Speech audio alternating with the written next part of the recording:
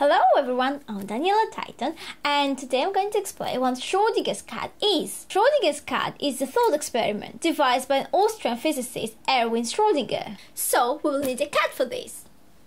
Oh, this one will do, and we'll take this cutie into a box. But this cat will need some company because it is boring inside the box all alone. We'll take this radioactive substance and this counter tube and this poisonous gas to accompany it. Let's don't forget the axe! So, according to Schrodinger's cat thought experiment, the radioactive substance has 50% chance to have one of its atoms decayed, a fact that would make the counter tube discharge and that would cause the axe to break the poisonous flask. If that happens, I have a great addition for my formaldehyde jar collection. If that doesn't happen, we still have an adorable kitty alive. But there's no option that the poisonous flask breaks and the kitty survives. So, before I take a peek into the box, I have no idea what happens. That means both things happen at the same time. So the cat is in a superposition and she's both alive and dead. Until I open the box and I force nature to decide. So,